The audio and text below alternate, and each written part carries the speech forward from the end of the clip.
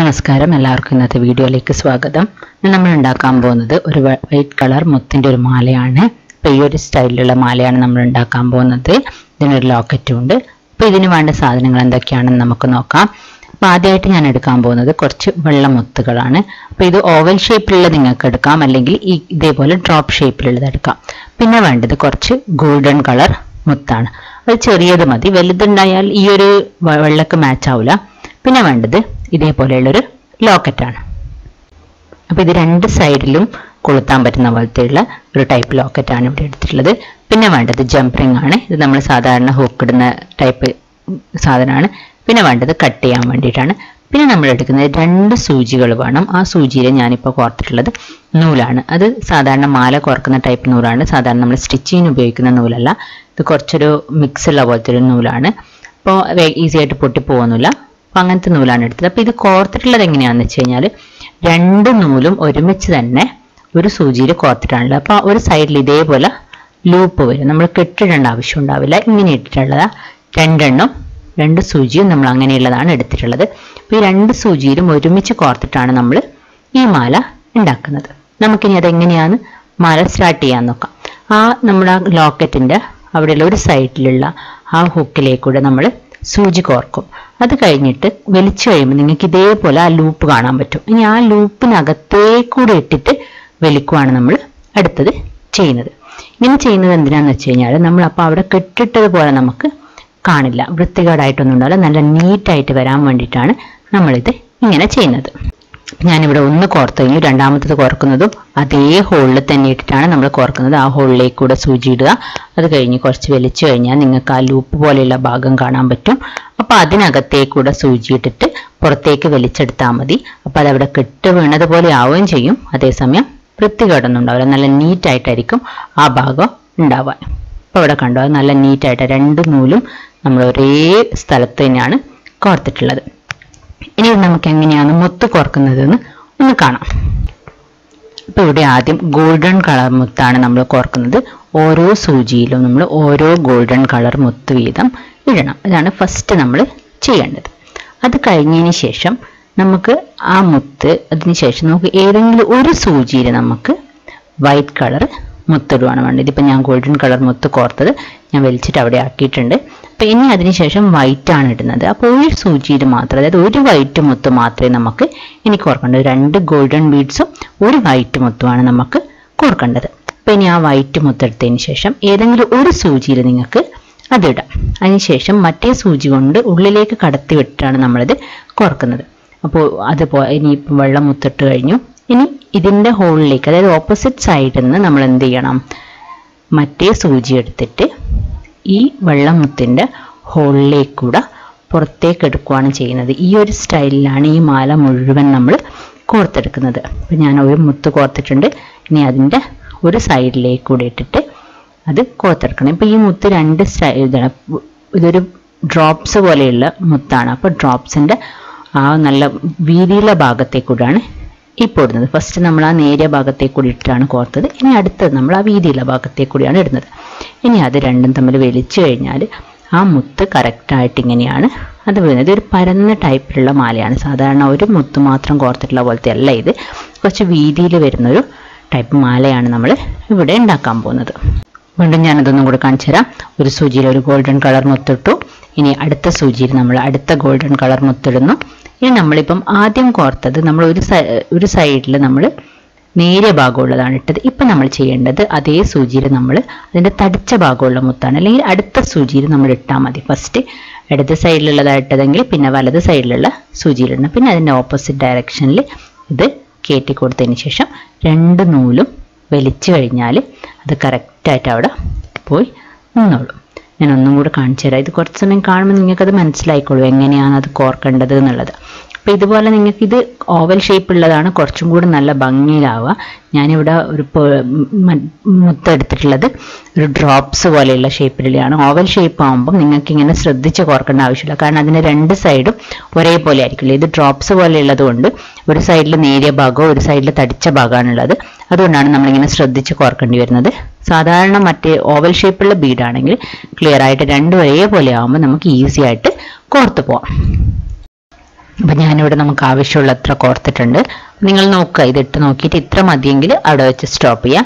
ഇല്ല ഇതിൻ്റെ ലെങ്ത്ത് ഇനിയും കൂട്ടണമെങ്കിൽ നിങ്ങൾക്ക് അതിനനുസരിച്ച് കൂട്ടാം. ഞാനിവിടെ എടുത്തിട്ടുള്ള ചെറിയൊരു ലോക്കറ്റാണ്. അതിന് പകരം വലിയ ലോക്കറ്റൊക്കെ ഇട്ട് കഴിഞ്ഞാൽ നല്ല ഭംഗിയായിരിക്കും. ഞാനിപ്പോൾ ജസ്റ്റ് കാണിച്ചു തരാനായതുകൊണ്ടാണ് ചെറിയത് എടുത്തിട്ടുള്ളത്.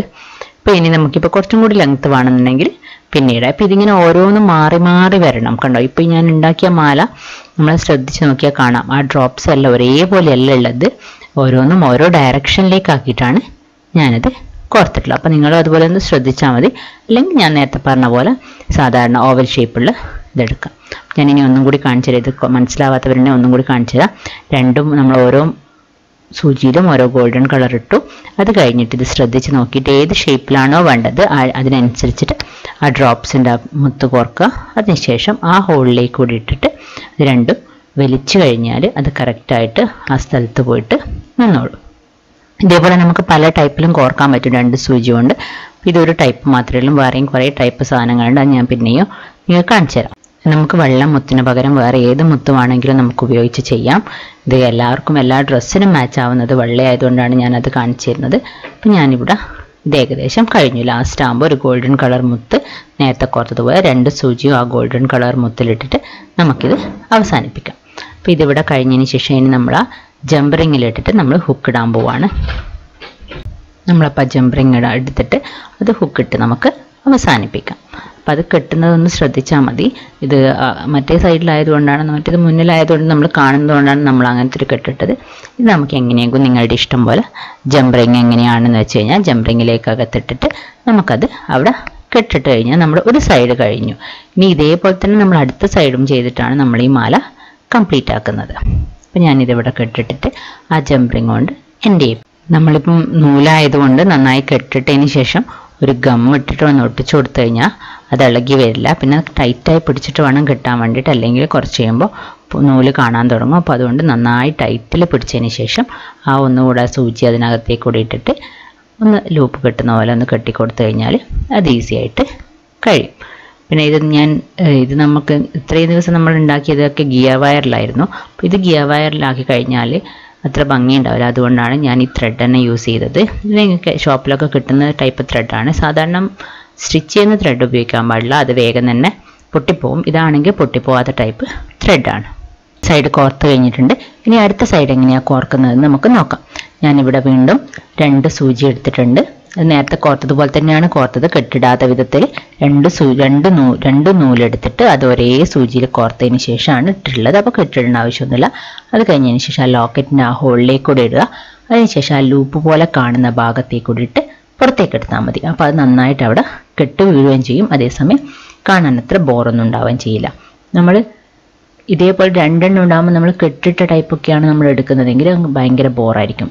അപ്പോൾ ഇത് 4 ഇഴയൊന്നും ആവശ്യമില്ല, 2 എണ്ണം മാത്രമേ ആവശ്യമുള്ളൂ. അപ്പോൾ രണ്ടാമത്തത് നമ്മൾ അതേപോലെ തന്നെ ആ ഹോളിലേക്ക് കൂടെ തന്നെ ഇട്ട് കെട്ടുന്നു. അതിന് ശേഷം നമ്മളിനി നേരത്തെ കോർത്തതുപോലെ തന്നെയാണ് മുത്ത് ഇതിനകത്തും കോർക്കുന്നത്.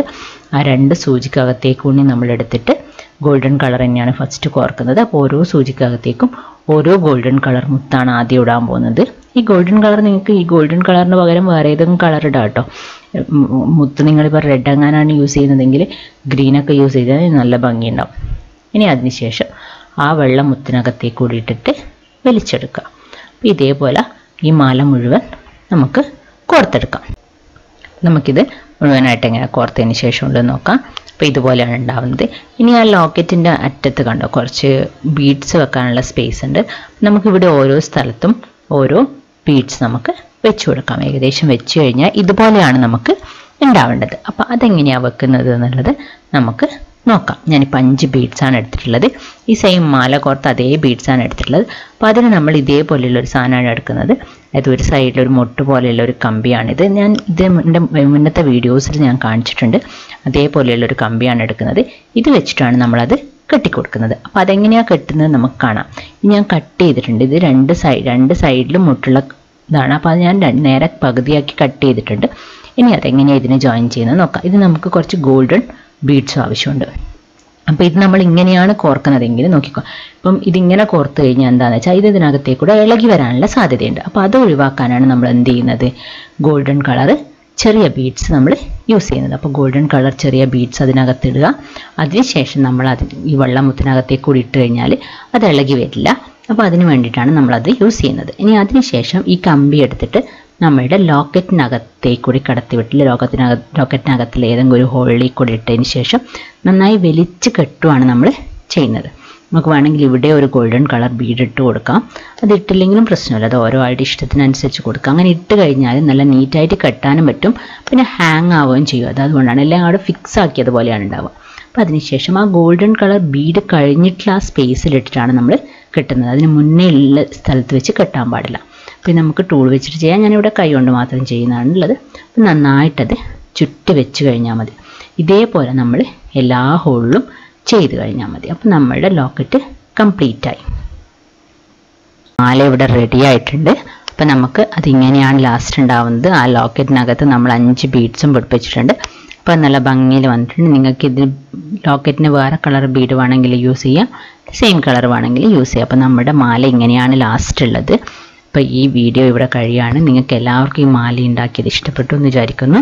അപ്പോൾ ഈ വീഡിയോ ഇഷ്ടപ്പെട്ടിട്ടുണ്ടെങ്കിൽ നിങ്ങൾ സബ്സ്ക്രൈബ് ചെയ്യുക, ലൈക്ക് ചെയ്യുക, ഫ്രണ്ട്സിന് ഷെയർ ചെയ്യുക. അപ്പോൾ ഈ വീഡിയോയിൽ കണ്ട എല്ലാവർക്കും താങ്ക് യു.